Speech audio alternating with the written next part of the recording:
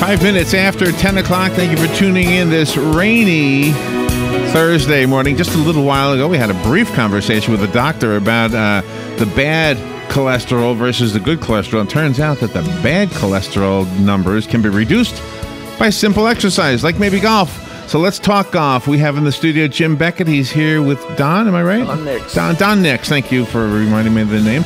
And the phone calls during this show are very much a part of the show. So remember, you're invited to call during this show. And it is Thursday, March 6th. If you need to know if you're listening to a live show, the number is 622-9622. That is the WOCA Climate Control Source Hotline. Jim Beckett and Don Hicks. Good morning to both of you. Good morning, Larry. How you doing? You sound bad, but you said you feel good. I feel good. Had a voice change, but it'll be back. Is that right? It probably lets me know I talk too much. You know, we did this thing on apples this morning, and for some reason, the Adam's apple came up. And if you have laryngitis, they say if you massage your Adam's apple, it'll get better. You might give it a try. I have a watermelon apple. A watermelon apple.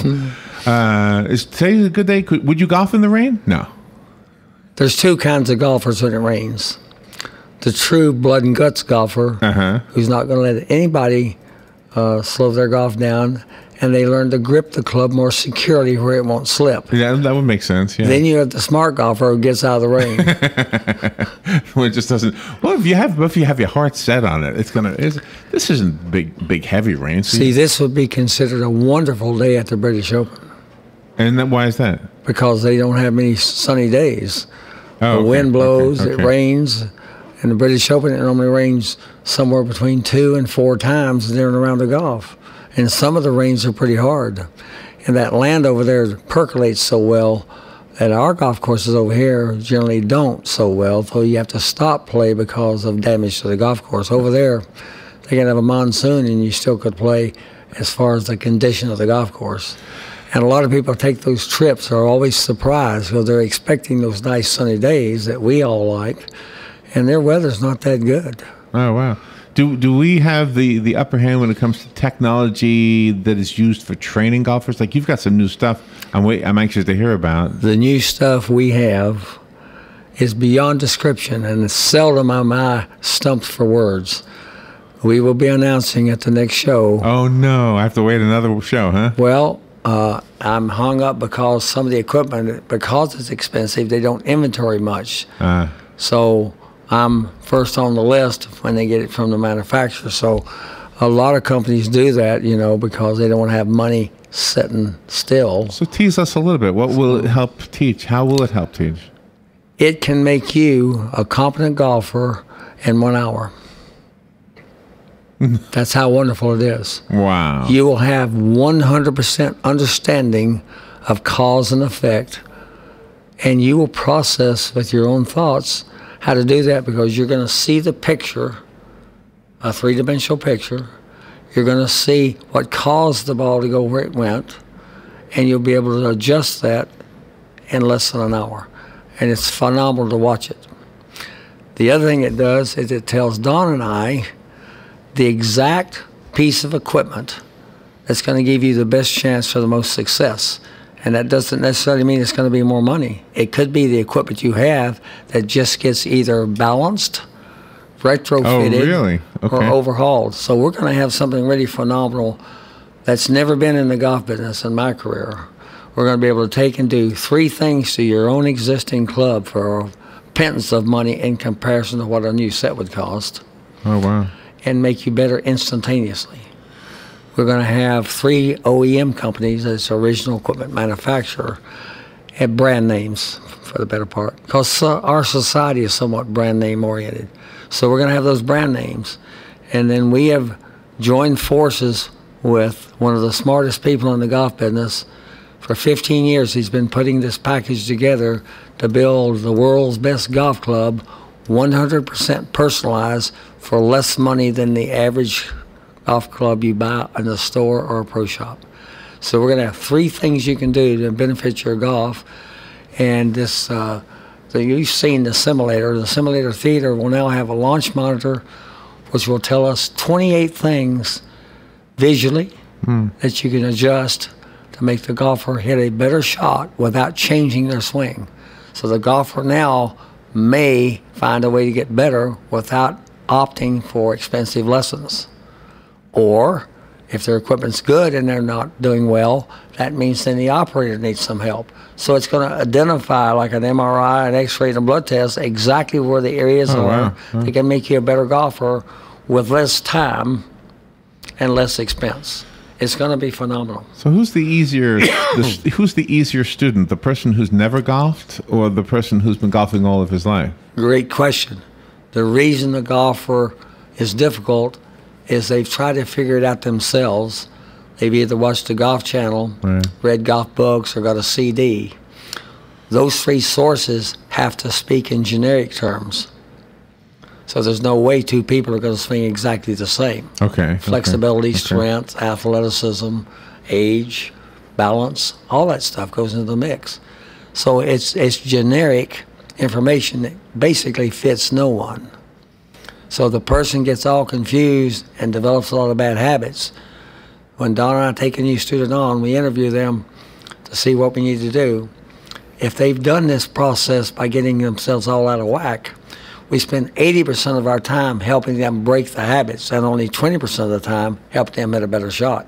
So see, you were very easy for me because you didn't bring any baggage with you. Nothing, right. I showed you the simple way to get the ball to go better, and you said, that's it?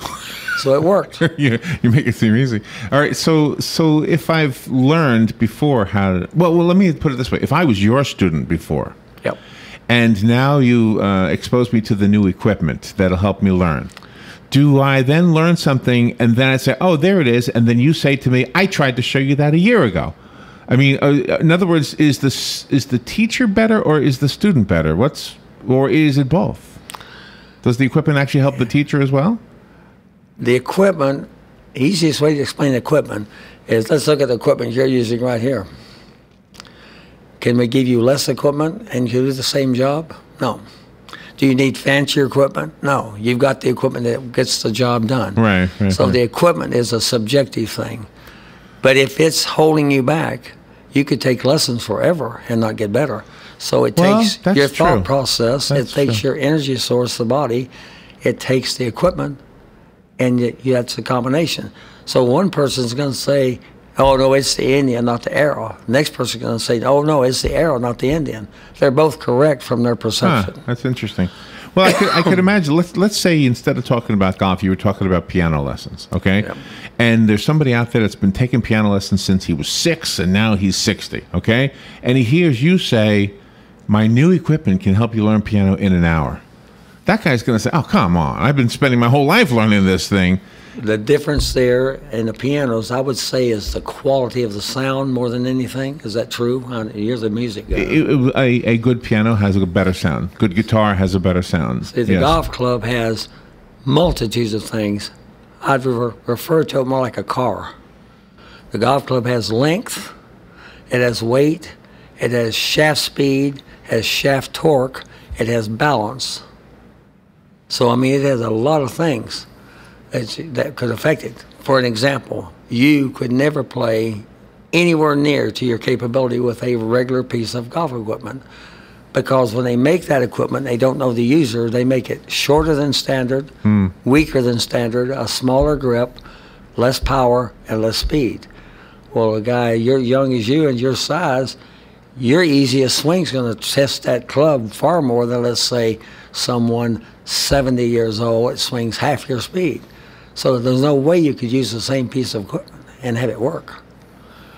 That's what the machine allows you to test and come to your own conclusion. Wow. We don't sell it, we show it. You test it, the machine tells us how good we do. So it's either you like the club, it feels good, it's fitted, and it produces a better shot. That's all you want to know. I think I know the answer to this question, but I'm going to ask it anyway so that the listeners hear it, and maybe I don't know the answer. But let me just interject the phone number because we want the audience to participate. If you want to call, the number is 622-9622, and Jim and Don will answer your questions. That would be Jim Beckett and Don Hicks, who are in the studio right now. 622-9622, by the way, is the WOCA Climate Control Source Hotline. So the question I think I know the answer to is, does the equipment go out with you to the golf course? Does the new stuff go out with you, or does the training take place indoors? We can take it indoor or outdoor. Really? The equipment that analyzes you actually can go with you outside? Yes, sir. It's not any bigger than a small briefcase, but it has Doppler radar and camera. Wow. And camera, and sound, and picture. So in order to understand it, am I watching later on? Do I watch a video like in your office or something? Yes, on a 55-inch flat screen.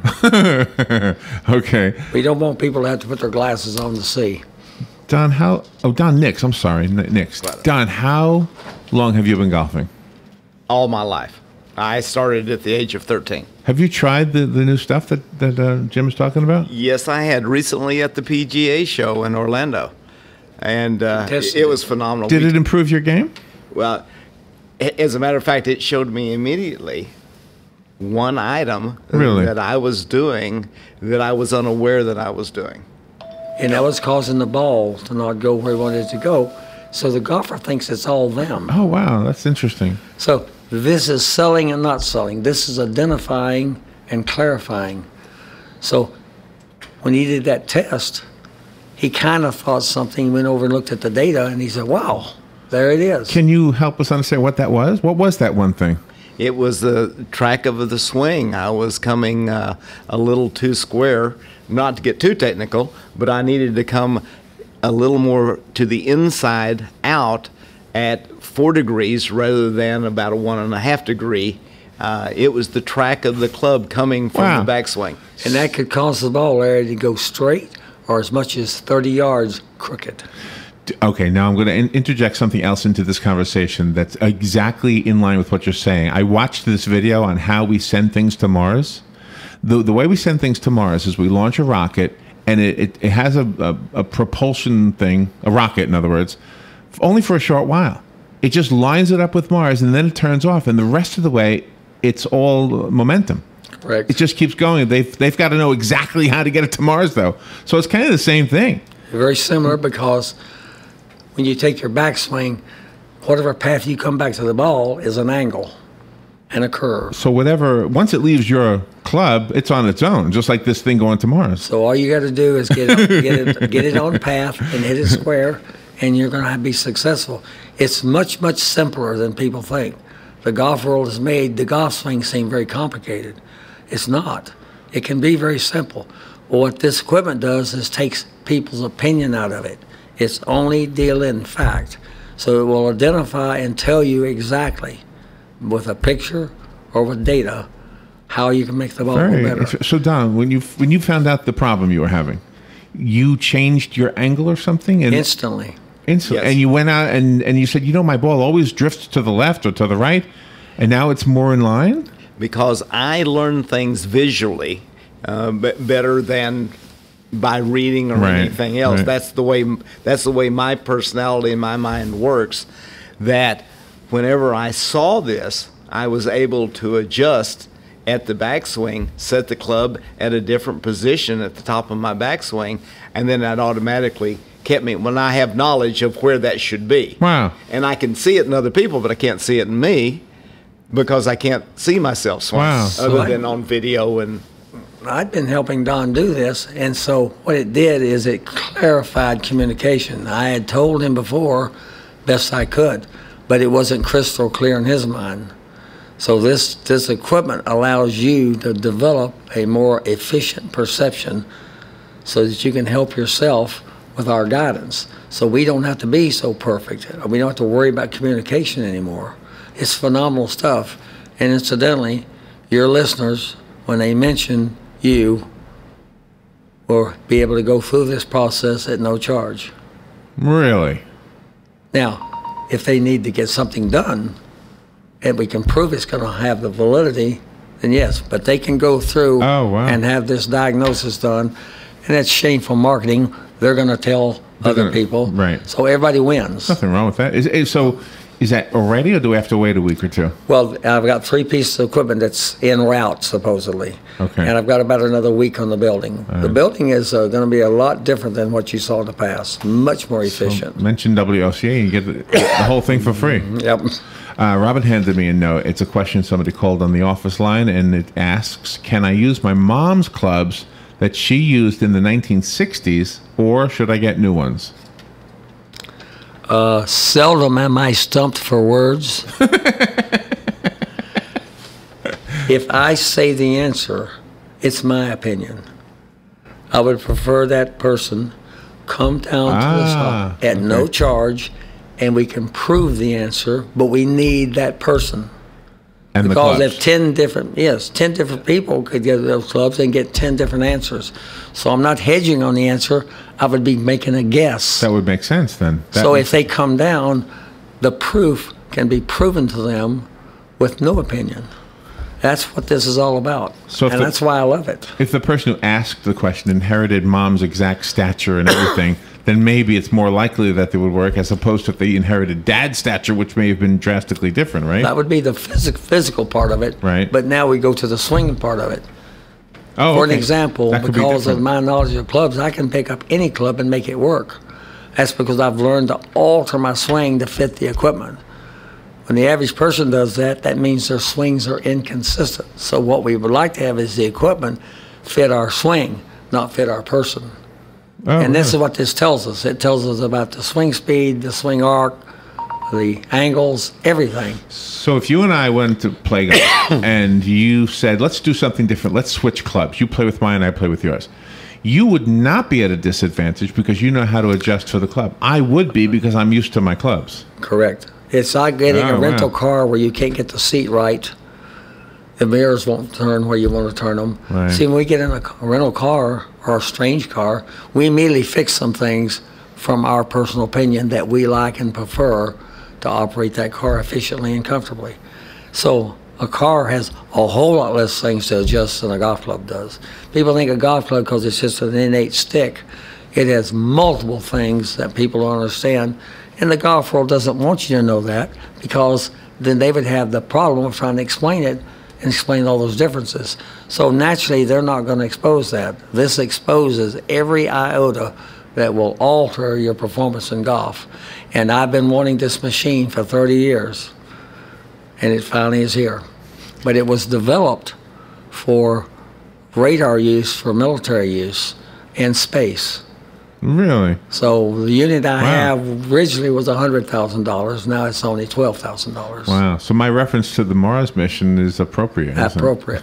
Or apropos, whatever the word is. This is Doppler radar, high-speed camera, and a software that's unexplainable.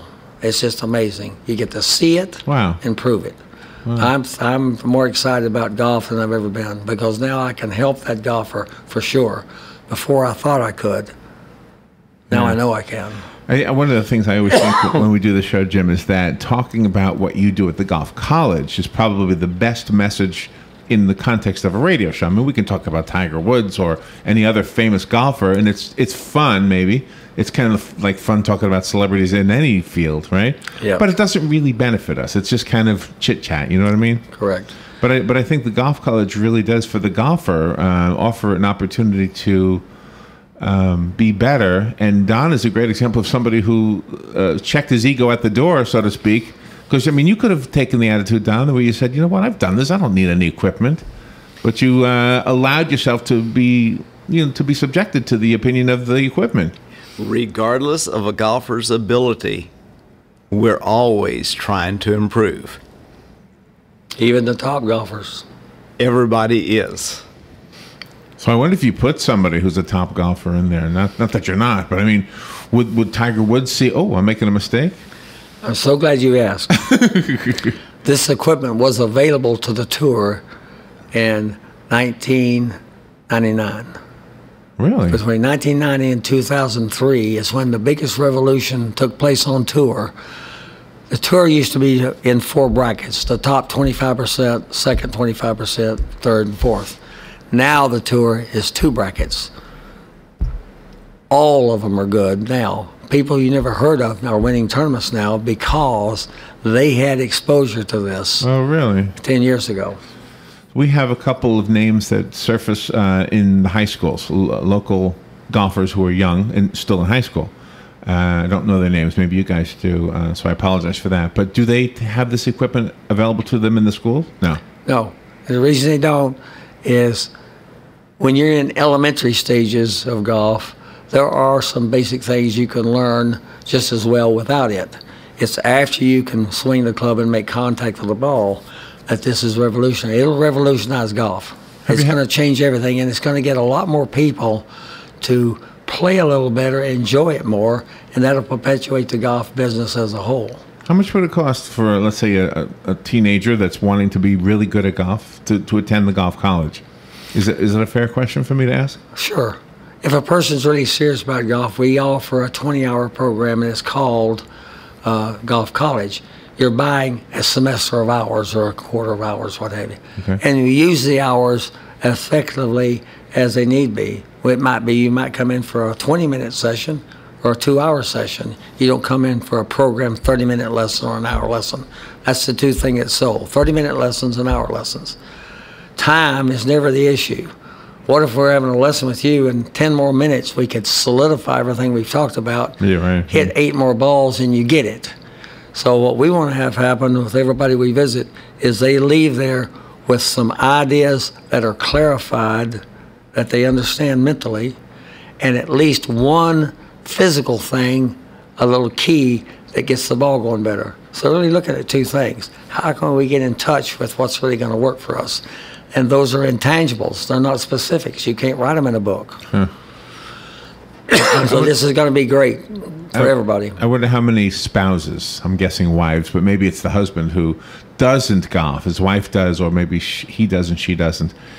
And they will come to you and say, look, I don't go because I'm embarrassed, because I don't want to, I feel like I'm going to slow everybody down. Is part of the golf college, in addition to learning how to do it, is it also learning the jargon of the game? Golf college touch bases everything. We offer a program to do nothing but talent development. A person has lots of talent, so we focus on that talent. We have a program where the person has no talent, no physical abilities to speak of, no athleticism. So there's a program to have that person develop their skills and play golf and have fun. There's no two people exactly the same. So everybody really wants the same thing. They'd like to get the ball hit. Right. They'd like to get it to go straight. They'd like to get it to go further. And if they play golf, they'd like to score.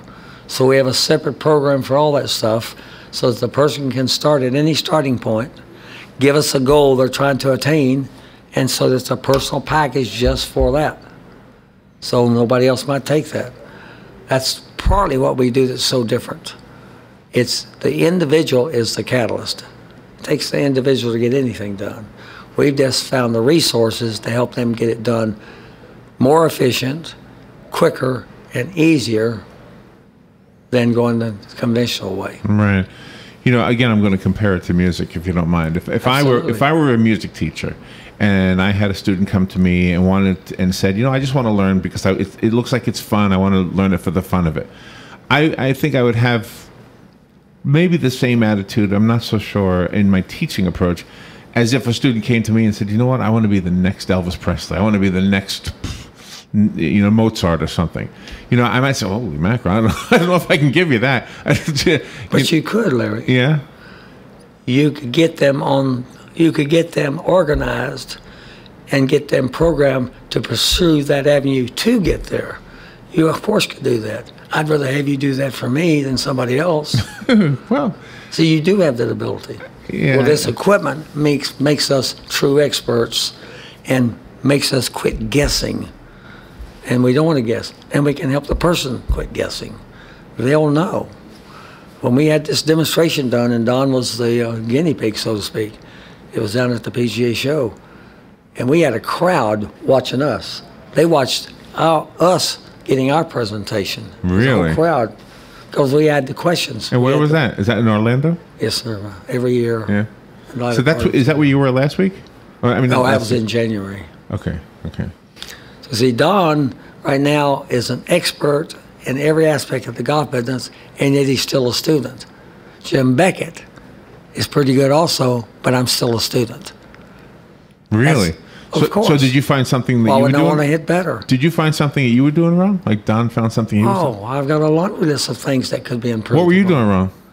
Balance is one thing because of my feet. Okay. So there's an alternative motion that I can do to circumvent that. If there's things you can't fix, you want to find a way to circumvent, adjust, modify. What's the Marines say? What do they say?